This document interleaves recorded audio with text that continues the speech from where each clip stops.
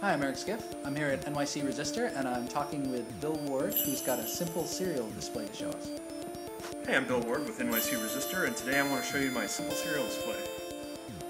So this is the simple serial display. It's very easy to build even if you don't have any electronics experience.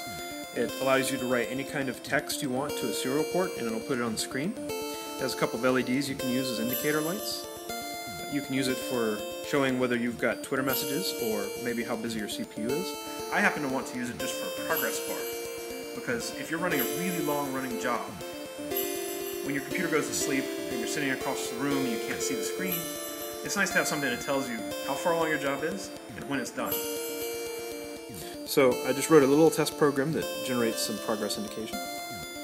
Alright, opens the serial port, and then on the display it just writes a period every couple of seconds or so, and it blinks the LEDs at the top.